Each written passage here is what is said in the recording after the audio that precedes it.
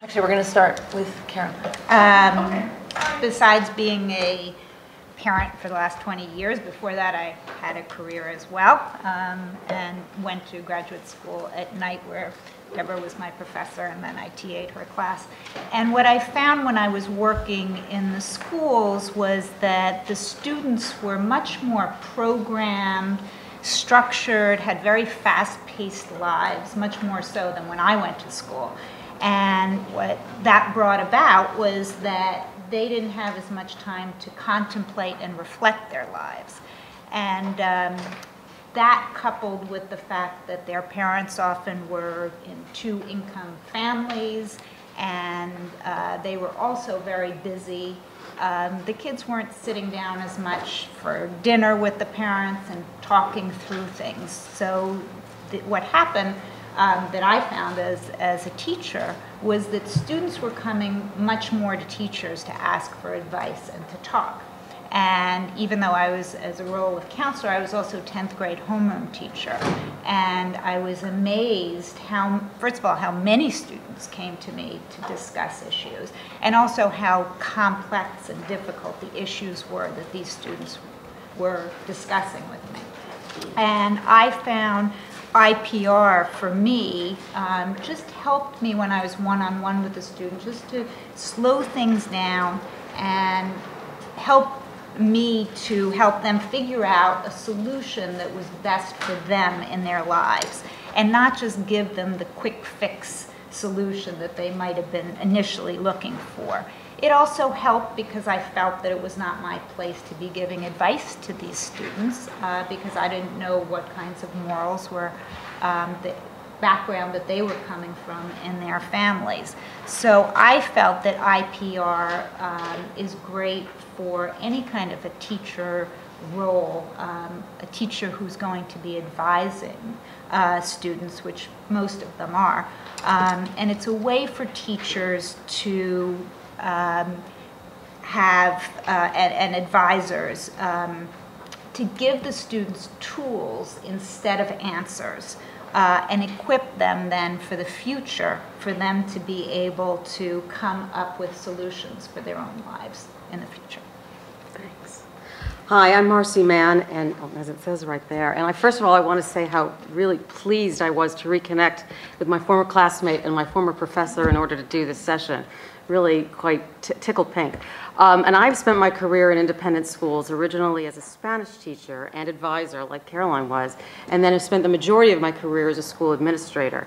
And whereas I initially was using the method that we're going to demonstrate today and explain today with students in a similar capacity that Caroline just described, I went on to use it extensively when counseling and giving guidance to parents, because I became a school administrator, and more often than students, I had parents in my office then that I was advising and coaching as well. And then gradually my career evolved so that I found that I was using the same method with faculty members, and still do all the time. So all three constituencies in the school, the students, the parents, and the faculty members were, I found, wanted to be heard, wanted to have things discussed, and wanted a kind of conversation where I wasn't solving their problems for them, but helping them to find a solution themselves.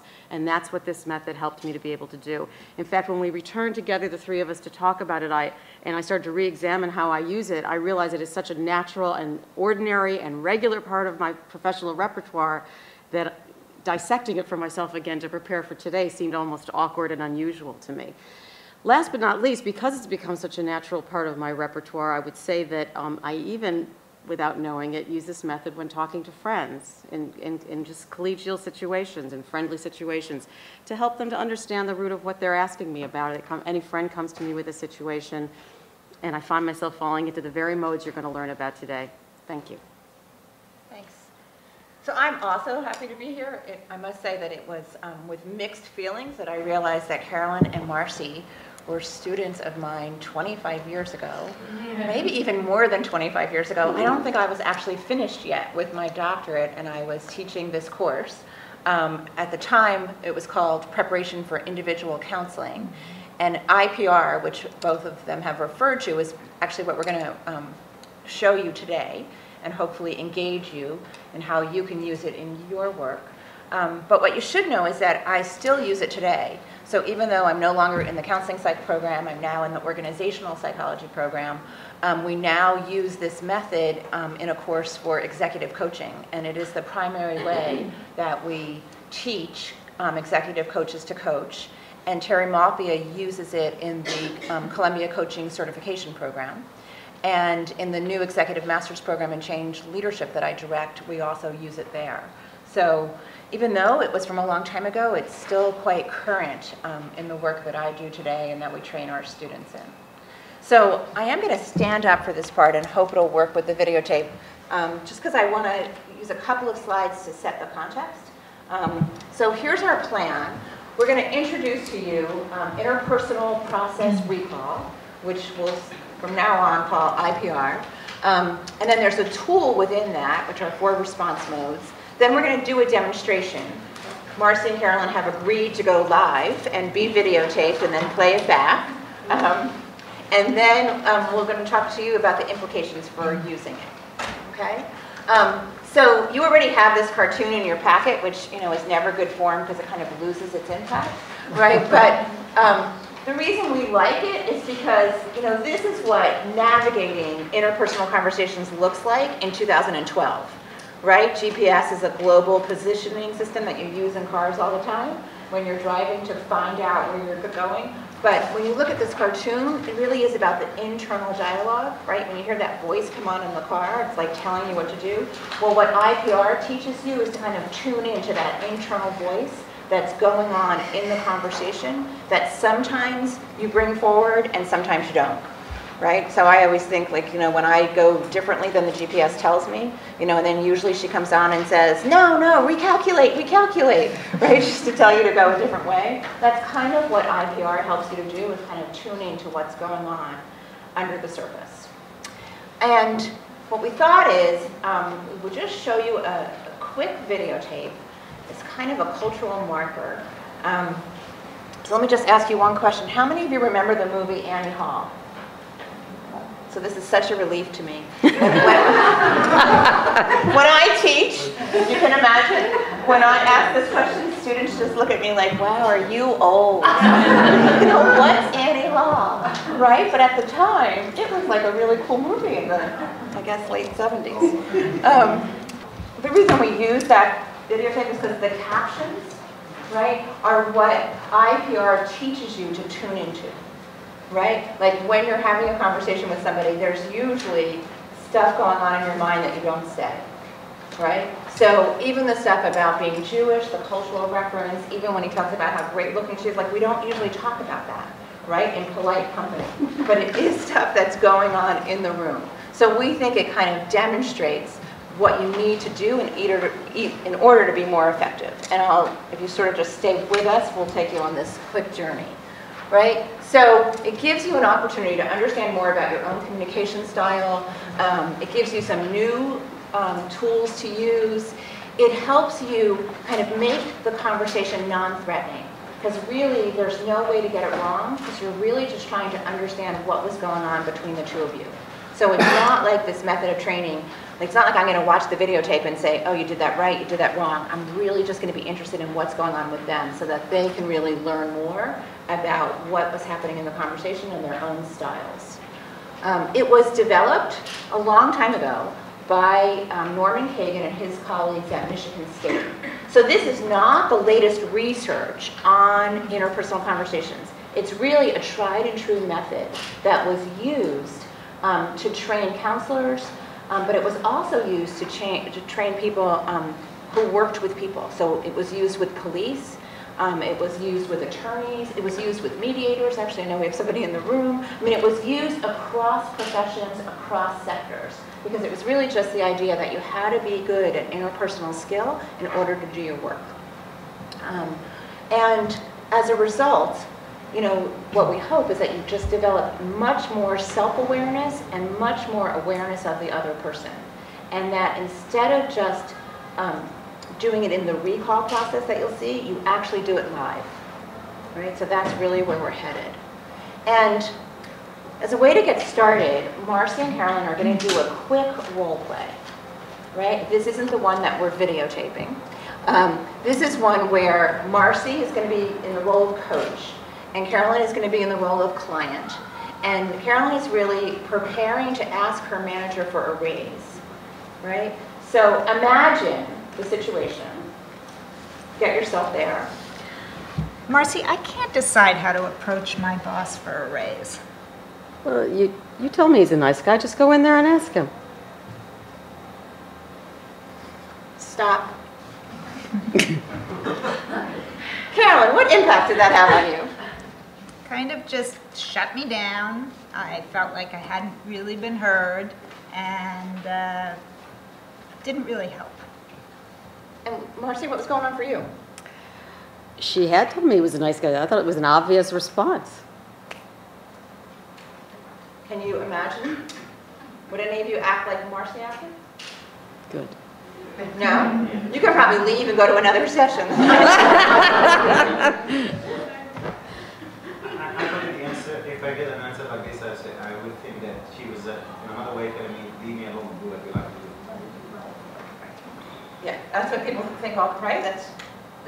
I think if I understood correctly, right? That she was just Yeah. telling her to do what she wants to do. Yeah, right? leave me alone. It's Yeah. not business. Exactly. Yes. I would ask more questions. I would ask more questions. Exactly. That's And great. listen to the answers. So that's exactly like what we're going to say is that like you don't have to have that conversation and your response is exactly the bridge, right? Because there are 4 response modes and the first one that we would teach is exploratory, which is really I think what you would do, right? So tell me more about the context for the conversation, right? It's nothing more than just engaging the other person as your partner, right? Like even though they're coming to you for help, right? What really helps is to have it be egalitarian, to make sure that the other person feels like they have responsibility for this and you're just there to sort of be facilitative of their learning. So you really just ask open-ended questions. The next one is listening, which is exactly what it says. It's really just that you as the coach communicate a desire to want to know more, right? So it's more of, what you learned a long time ago, like paraphrasing. The quote I have up here, I don't know if you can all see it. It says, it sounds like, this is what Marcy could have said to Carolyn. It sounds like you have wanted to have this conversation for a long time, and your concern about possible political consequences has kept you from having it. Is that right? Now you have to imagine that there was some content from Caroline that pulled for that, right? But that she really talked about being afraid that her boss would say no, right? And so really worried about that. And so what you would want to do is just reflect back and kind of encourage Caroline to say more about really her ambivalence about talking to her boss. The next one is affective, and this is where you really go more for the feelings, right? And the idea is basically, that the world of work is constructed as very rational, right? You're really supposed to check your emotions at the door. But yet our emotions influence what goes on in the conversation. And so if you can bring that into the conversation, you can probably have a fuller, richer discussion, and it really helps the learning, and it helps get to some action plan. And so what Marcy might have said if she heard more about Carolyn's feelings was, it sounds like you have mixed feelings about talking to your boss. On the one hand, you feel excited about asking for what you believe you deserve, and on the other hand, you're nervous that she will not agree with you. Right? So what you're trying to do is make the feelings explicit. And then finally, the 4th response is honest labeling. And this is just one of those direct, frank conversations where you kind of call it in the moment. You're incisive. Some of you are shaking your heads, like, do you use this? Because sometimes people think you can't do that unless you have a relationship, unless you have hours. And I actually think you can use this pretty quickly because it really helps you get to the point and really make good use of your time, right? Like in this world, you have to do everything faster, cheaper, yesterday, right? So being able to use honest labeling helps. And what it is really, yes? Excuse me, I put you right in. But I'm just thinking. Sure. If she had continued and said, you said he's a nice person, so what is holding you back? Would that have made a difference? Well, let's ask Carolyn. That would have been better. Okay. Definitely better. So that would It have would been have kind of started my fun. conversation instead of stopping it. So that would be both encouraging the client to say more, but also holding back is you really making an inference about what might be going on, right? But that's what she told her, you said he's a nice guy, so she's using what you said before. Right. But extending it to say, well, think about what's why he said this will be bad. Yeah, absolutely. Thank you. I work with high school juniors and seniors, college counseling process and stuff like that, and they'll come in, and sometimes you'd love to be able to sit down and talk to them for 15 or 20 minutes. In reality, you have like a minute, or a minute and a half. And so the honest labeling response is really interesting, but it also seems like a little more high risk, because you run the risk of potentially offending somebody when you didn't mean to, but because it's sort of frank and sort of fast, is there a way that you can kind of even table something to say, hey, I don't know, like in a way that you're not necessarily worried about offending, but it's just more a question of time. Right. No, I think that's an excellent point, because I think that's when people say you do have to have the relationship, there does have to be some trust, right? And I think sometimes you can call the issue and say we need to find another time to do it. Like, I had a student come in and, you know, it was a class where attendance was mandatory, and she wanted to miss like 3 classes, and I was sort of saying no, and she was sort of pressing her point, and we weren't getting anywhere, we were like just stuck, and then I finally said, well, you know, I'm curious, like, what were you hoping I would say? And she said, well, I was hoping that you'd see that I was such a great student, that, you know, it would be okay, because I could make up the work, and that you knew that I, you know, was really committed. And I was like, oh, okay, so let's have that conversation, right? And I see that as honest labeling by just sort of saying, like, what were you hoping? And because that's not what's happening between us, like, we're really stuck. That's not so high risk. Yeah. Right? I think if you said something like what's on the screen, right? Given our conversation, I find myself thinking that we need to address your ambivalence about claiming your value, as it seems that you are more comfortable not asking for a raise and remaining frustrated with your boss not recognizing your contribution.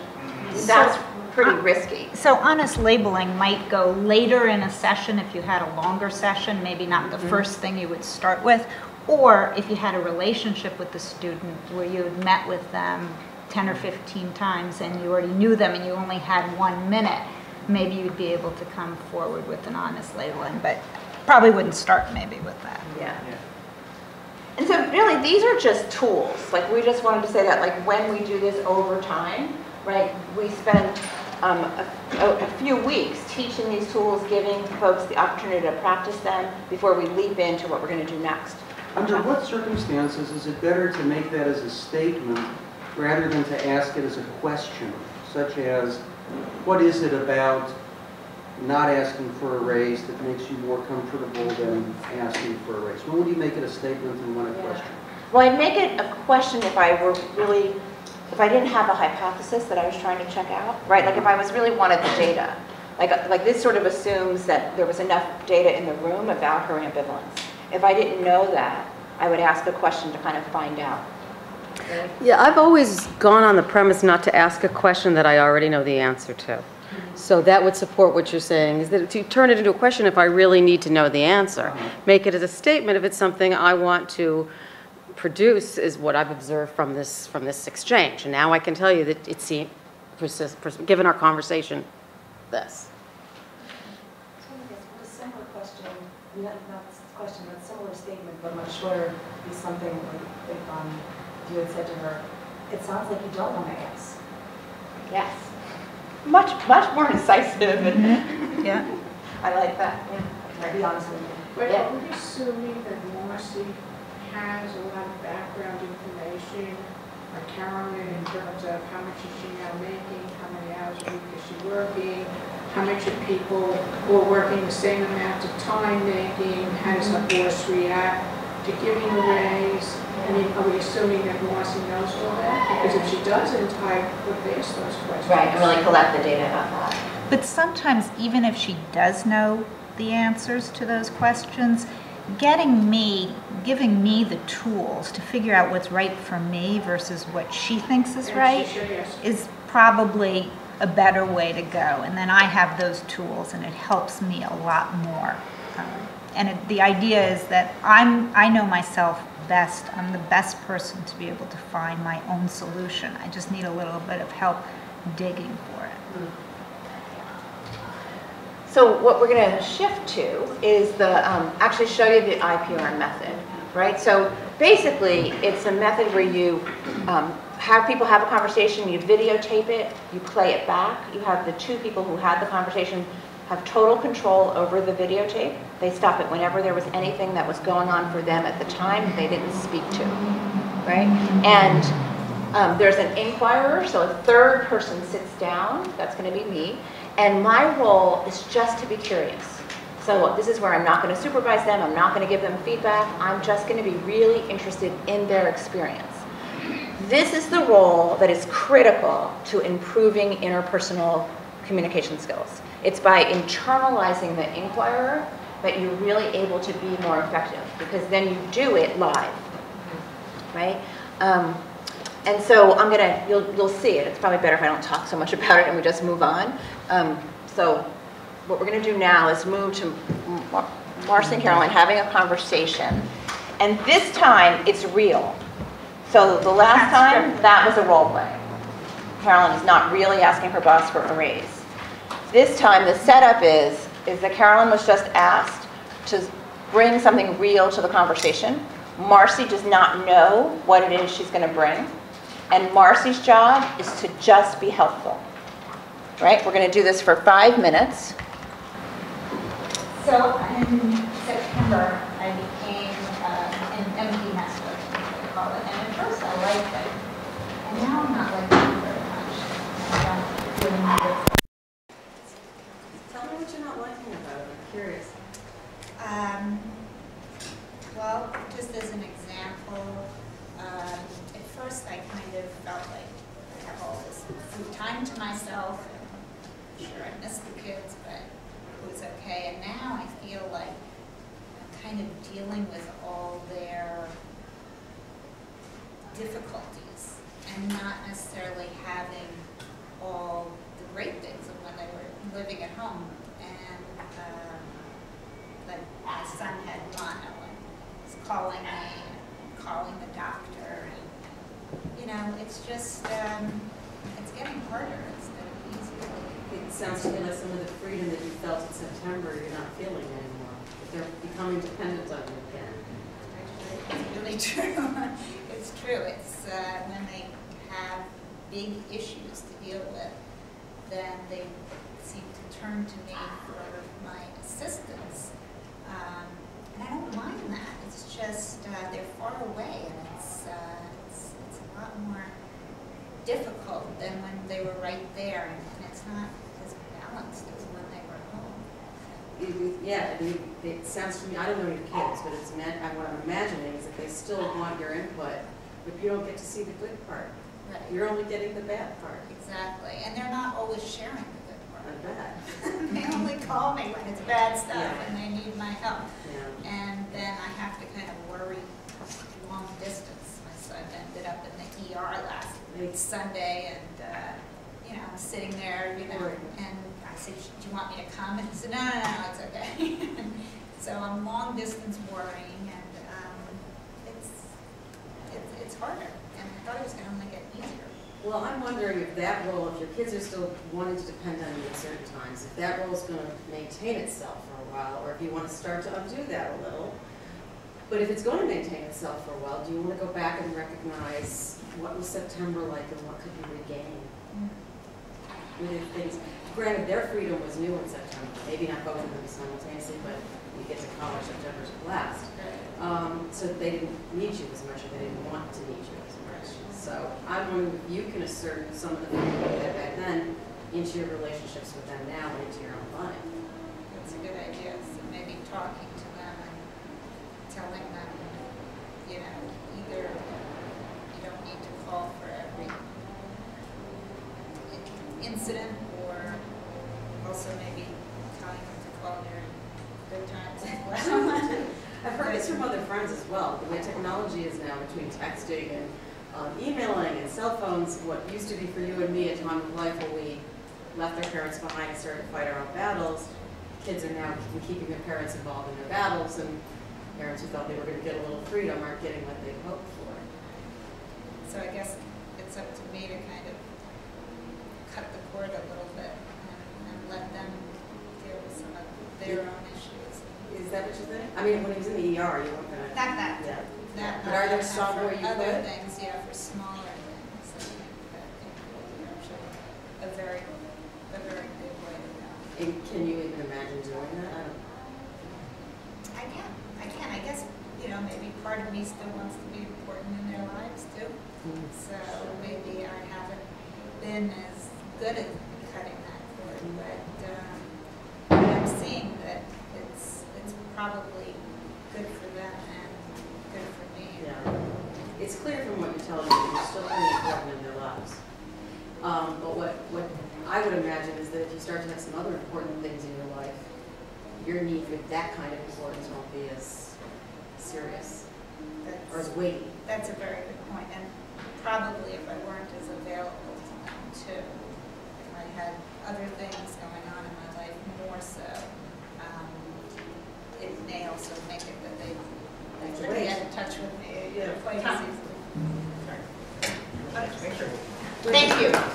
Marcy and Carolyn, thank you for your interaction. We're going to play it back now, and I want you to, you know, sometimes your mind works much faster than what actually comes out of your mouth in a conversation, and there may have been things you were thinking, feeling, expectations you had of each other, something you wanted, but there really wasn't time to speak to that, right? Or for some reason you may not have spoken to it.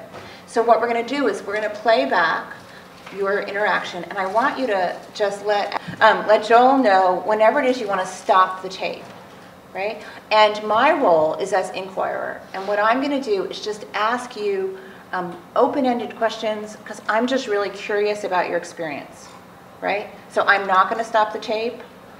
It's really up to you.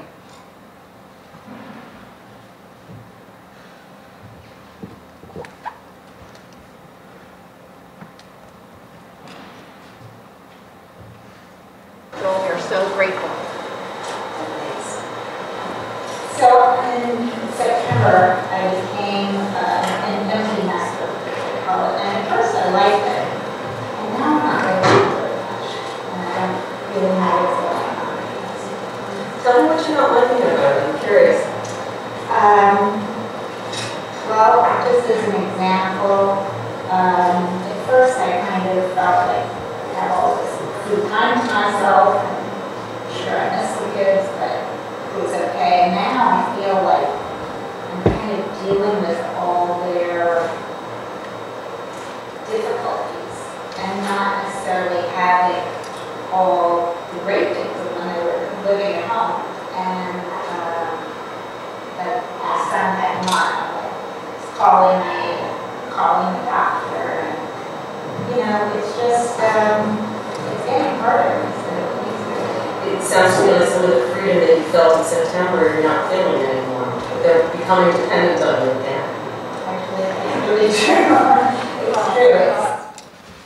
That was a very helpful revelation for me. And also, I have to say that as I was speaking to Marcy, facial expressions were really helpful to me because it really made me feel her, that she was really looking at me like, oh, you know, I feel your pain and I can see that, and also your confidence. Good.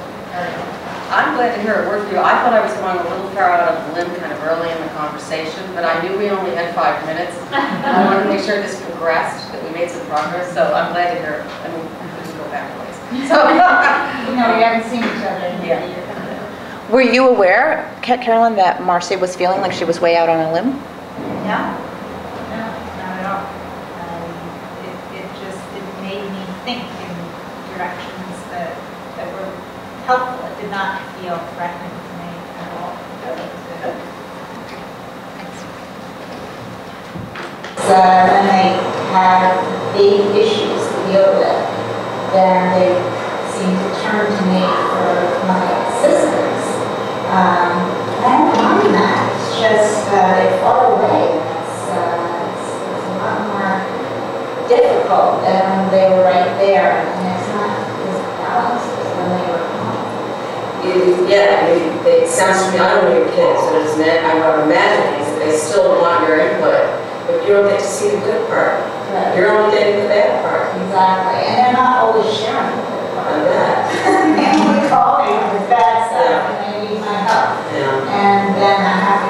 very long distance. My son ended up in the ER last Sunday, and I'm sitting there, and I said, "Do you want me to come?" And he said, "No, it's okay." So I'm long distance worrying, and it's hard. And how is it going to get easier? Well, I'm wondering if that role, if the kids are still wanting to depend on you at certain times, if that role is going to maintain itself for a while, or if you want to start to undo that a little. But it's going. That was a very good relationship for me, that all of a sudden it was in my power kind of to make a change here, as opposed to waiting for the kids to cut the cord and to stop calling, to stop, to deal with their own issues. And all of a sudden it kind of turned it around for me. So that was really useful when you said that. Were you aware of that, Marcy? No, once again, I'm relieved to hear it, because I thought that I wanted to make a point that I understood. It sounded like her kids are still at a stage where those big needs are going to continue, and they're going to sustain them, and asking her, suggesting to her that she cut back on that might not be where she is with her kids. I don't know. So I was a little anxious asking that. I was. Was there anything that you wanted from her at that point when you asked it? No, I just wanted, I probably would have wanted reassurance that I hadn't gone too far in it. Yeah. And she did. I did hear that back in her response. Yeah, and maybe what I needed from her also was the permission to cut the cord a little bit, and hearing that was helpful. Were you thinking that at the time? Do you remember? You mean after she said that? Yeah, I mean, thinking it now in the recall, I don't know that I was thinking it exactly at the time. I think we also already, the words you used up there, we already heard was cut the cord, and I felt bad that she was already going to cut the cord, going to that place. Because what I was trying to suggest was pulling back, and cutting means cutting. And I was meaning step back. So I thought, oh, did I take it too far? I was a little worried about that. So what kind of feelings were going on for you? Me? Yeah. I was anxious. Yeah. I was anxious. Were either of you aware of the setting and the people in the room and doing this? Do you remember what kind of impact it had? I was trying to let it go. I was more spending energy saying to myself, ignore it, let that go, focus on Caroline. And I did feel very focused as time went on. I just felt like it was just the two of us. Yeah, I did too. Actually, it got easier. That's true. Maintain yourself for a while. Do you want to go back and recognize what was September like and what could you regain? What are the things? Granted, their freedom was new in September. Maybe not both of them simultaneously, but when you get to college, September's the last. So they didn't need you as much. They didn't want to need you as much. So I wonder if you can assert some of the freedom you got back then into your relationships with them now, into your own life. That's a good idea. And maybe talking to them, telling them, either you don't need to talk. The phrase that when I said to her, maybe you don't, they won't need you as much, or they won't want to need you as much. And I corrected myself. And I felt good that I corrected myself, because I felt that was a way, for all the things I just said about that I felt that I was going too fast, to recognize that the kids are still going to need her. If I said they won't need you as much, that's a little too far. So I went back to the man, I want to need you. You don't want them to need you as much. And when I said that, I thought, yeah, that's the pace I want to move at. And I was glad I was able to do that. Carolyn, were you aware that that's what Marcy was doing? No, not at the time. I guess I don't really have the fear that they're not going to need me. I didn't have that same feeling of like I'm going to cut the cord and I'm not going to speak to them, and we're very close. And so that's not an issue. If anything is an issue for me, it's that we are very close and I'm very involved in their lives. So not as much of that was going on for me as we thought. Anything else at this point?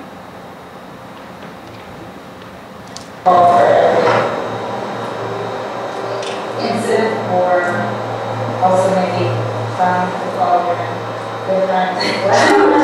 I've heard this from other friends as well. The way technology is now between texting and emailing and cell phones, what used to be for you and me a time of life when we left our parents behind, started to fight our own battles, kids are now keeping their parents involved in their battles, and parents who thought they were going to get a little freedom aren't getting what they hoped for. So I guess it's up to me to kind of cut the cord a little bit and let them deal with some of their own issues. Is that what you think? I mean, at least in the ER, they weren't going to, yeah. But are there some where you other could? things, yeah, for smaller things, I think that can be a very big way. Can you even imagine doing that? I guess, you know, maybe part of me still wants to be important in their lives too. So maybe I haven't been as good at cutting that cord, but I'm seeing that it's probably good for them and good for me. Yeah. It's clear from what you're telling me, you're still pretty important in their lives. But what I would imagine is that if you start to have some other important things in your life, your need for that kind of importance won't be as serious. That was where I was going to the honest labeling. Yeah. I really want to know from Caroline how that felt to her. That was right on, and I think it was good timing of it as well, and it really made me stop and think more, and that's, I was ready for that. I was definitely ready, so it was, felt absolutely fine to me. What did you imagine? Like, what did you think was going on I with thought Caroline? we were ready for it. I felt less out on a limb when I said that than I did earlier in the conversation. But nonetheless, I didn't want to diminish for her whatever things are important in her life around her kids and the lack of other important things. I didn't want to assume that. Did you have some imagined outcome?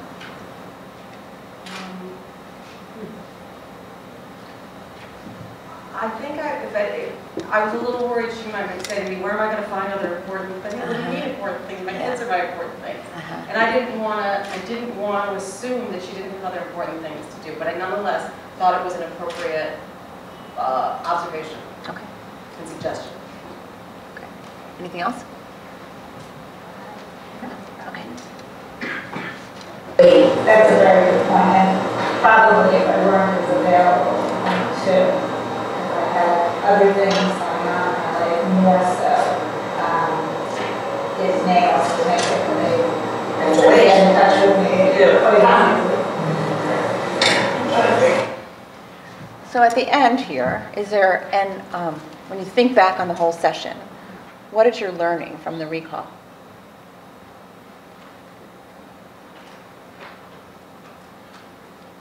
In this isolated experience, I learned that the problem that Caroline presented, she was ready to confront, and she was therefore easy to talk to about it. I also think it would have gone very differently if somebody were less ready to confront the issue.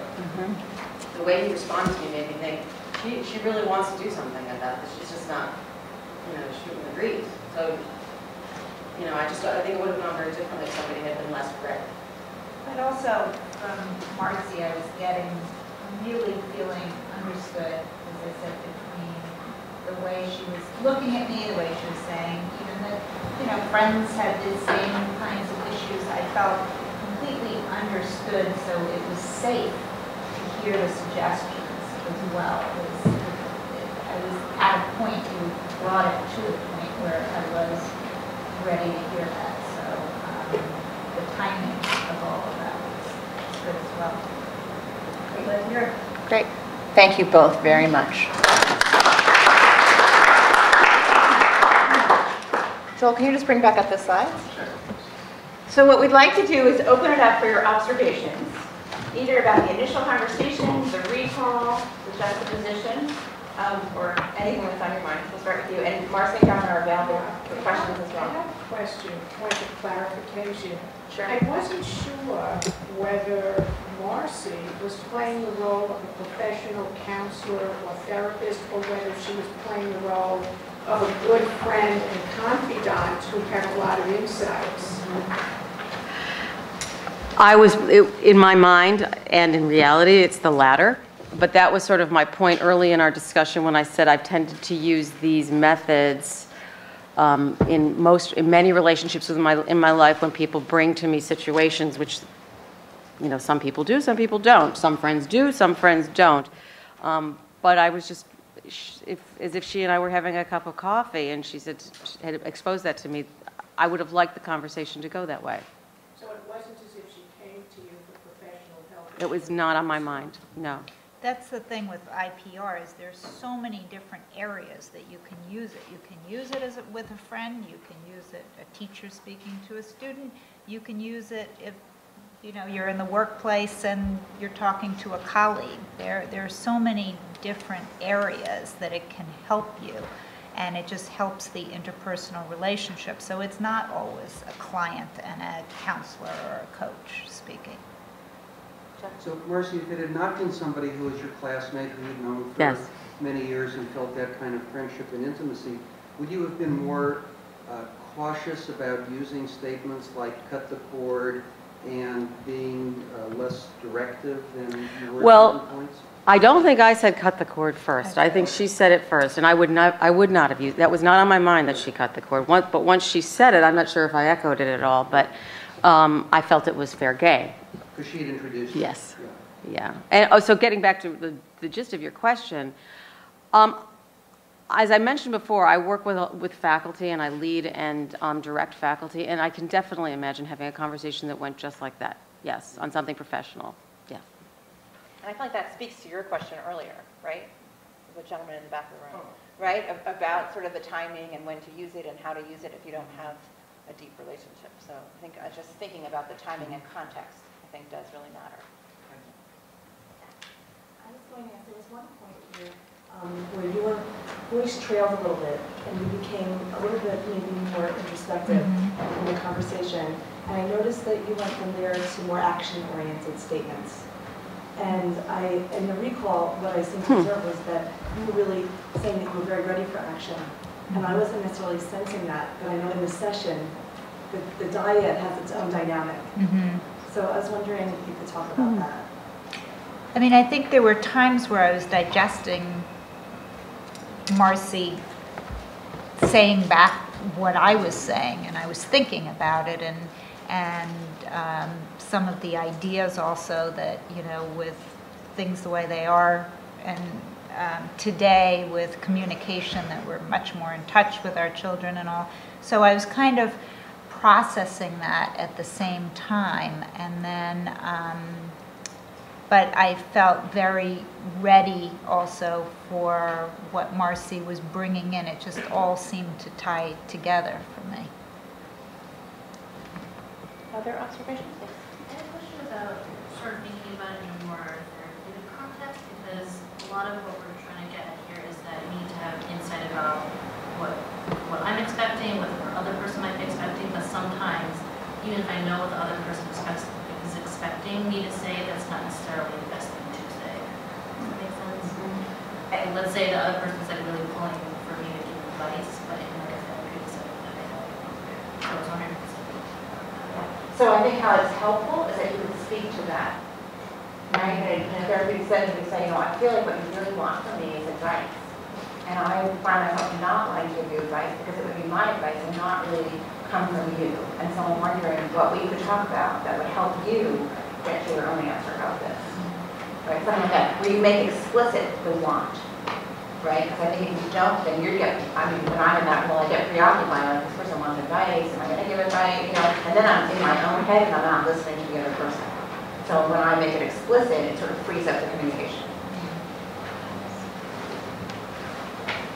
Yes?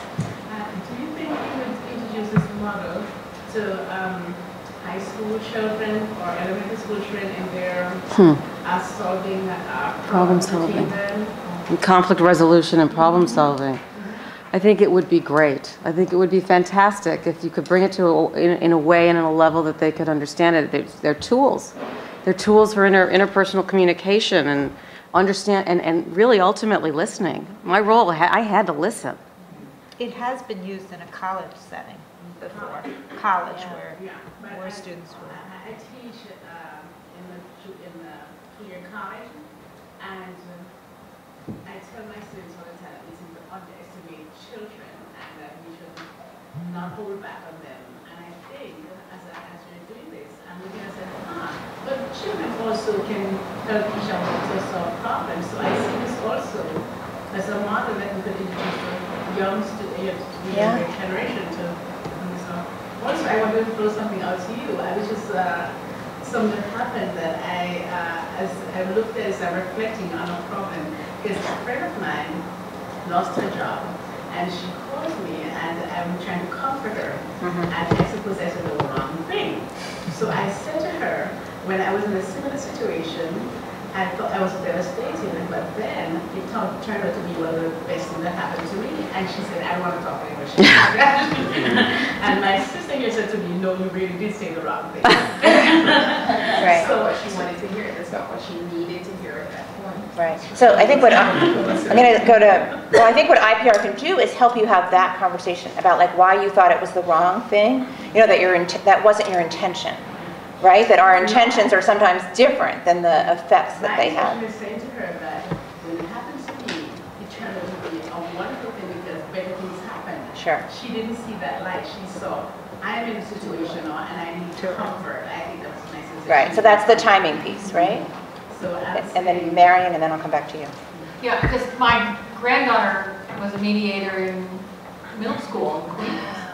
And some of what this is bringing back to me is the kind of thing, you know, they were dealing with bullying and they were dealing with this, that, and that. And so they were training these kids to do some of this, obviously, you know, at their level. So sure. It certainly can really teach empathy to a certain degree because you're trying to figure out what is the other person feeling and put words to it. And as you said, children or someone who's being bullied doesn't, or someone who's doing the bullying isn't necessarily thinking about what the other person is feeling when you're doing that. So that's a really interesting way to use it. It is happening. Yeah, right. And I think what it does is it brings out what's going on under the surface, right? And I think if you can make that explicit, then you can really talk about that. Like, what are you trying to do by doing this? Right? That's eventually where it goes. So I know you had your hand up, and then I'll come over here. 1, 2, 3. Okay? Yeah. Okay. 2 things. First, don't you think that adults, when they relate their stories or problems to other adults, don't you think that they like to hear the adults say what you want to hear? Yeah, sure. This is a question. It might not address the problem and just make them feel comfortable. The other thing that I'd like to add, my son goes to school in Queens in intermediate high school, and we teach them peer mediator, and it really worked really well because my son actually does it in front of me with his friends, and I was really happy to see that. They give their kids self-confidence to be in a situation with an adult and try to help other people's problems. Maybe they go to the same school. Is it those Armstrong? No. See, I think that's perfect. Let me just speak to your first point. I mean, so I do think that we often like go to talk to somebody, we just want to hear what we want to hear. But I guess what I think this method does is allow you to be a more effective communicator, right? Like, because you could go to anybody and hear what you want to hear. Yeah. But if you want to go to somebody who you're hoping will actually help you, right, and help broadly defined, right, then having somebody who has these skills that can get to kind of what's not being spoken, I think is usually more facilitative and helps you navigate a better conversation to hopefully a more effective outcome. I mean, that's how I see it as different. My question is, as the IPR method been applied in a session with more than 2 individuals, and is it recommended, and how different are the results being in terms of that one person getting the, I guess, the attention that they want? So like in a group, is that what you're suggesting? Right, you know, it's funny, I used to teach group dynamics at the same time I was teaching this, and so we did try doing a recall of a group session. It's a little more, it's more challenging. It does help bring out the covert. So yes, you can use it. I think it was initially designed for one-on-one. But if your intention is to help the group become more aware about what's going on the surface versus under the surface, yes, it can help. And then put your hand up and then we'll go. Sure. It all seems great, but I worry like in a conversation that I'm going to be like thinking, oh wait, now I got to know about this. So, and I'm going to lose sight of like the actual person in front of me. So Sure. I'm in my head thinking about sort of what are the sort of steps or, you know, I watched the two of you and it seems very effortless because you seem to be very well sort of versed in it. But it seems a little daunting when you're not well versed. So how do you sort of encourage people who are beginning with IPR? Don't forget that this is just a 1-hour session. Sure. Usually this is done in a class, and for example, when Marcy and I took the class, we practiced these, you know, listening and exploratory responses, and eventually it becomes much more natural, but it does take some practice, and we made lists of different kinds of responses, and you'll see in your handout there are different scenarios, and we came up with answers. And the more you practice it when you're not in a session, the more it becomes kind of second nature to you, and then you're ready to use it where you're not sitting there saying like, oh, I better come up with an exploratory response at this point. But it's the practicing helps make it second nature, I would say. Yeah, I would concur with that. I will say that to remind myself in preparation for today, I think it's in your packet examples of situations asking for different types of responses, and I actually spent some time going through those myself in the past few days to remind myself of those methods. But then I told Debra and Caroline this afternoon that I was just going to let it go and stop thinking about the titled responses and have a conversation with Caroline. Right. So it's a matter of internalizing, you know, and that just comes with practice. Like anything else. Right.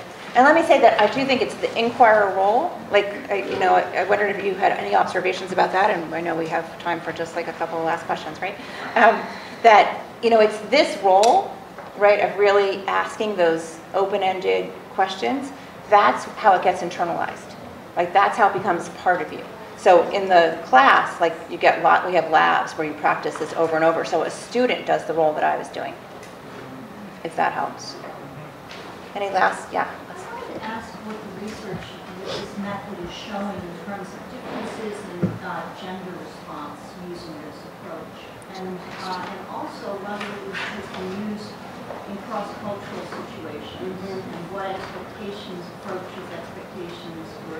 might have been different in those settings. Yeah, I can speak to the cross-cultural. I can tell you that very long time ago, I wanted to do my dissertation on this. I was going to do it in a hospital setting with doctors and patients because I was convinced, that there was lots that was unspoken, that if it was spoken between them would really lead to much better outcomes in terms of that, and went through the IRB 8 times and never got approved, so it tells you about the state of medicine 25 years ago. But in terms of cross-cultural, like one of the issues is that when you do it in cultures in which it's not polite to talk about the explicit, right, you really have to do a lot of work to set it up and make it safe and culturally appropriate, right? So in Asia, when I tried to do this, like what they said was, wait, like that's not how we do it, right? And so you have to really sort of shift what the standard is and what you're trying to do. And I think eventually they get there and they find it really useful because they get that that's what's going on. But it's not kind of of course, let's go do it, right? Like I don't think this conversation would have happened, right, in a country in which those are not the norms around interpersonal communication.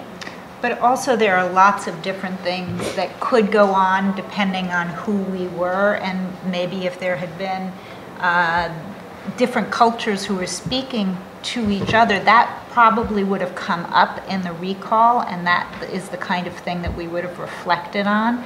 It didn't happen with us, and also sometimes what happens is you say, well, that response was not helpful to me at all, and then you learn from that as well. So the role of inquirer culturally, that might come up if you have two cultures, one counseling the other as well, and that's a good thing to bring up in a session.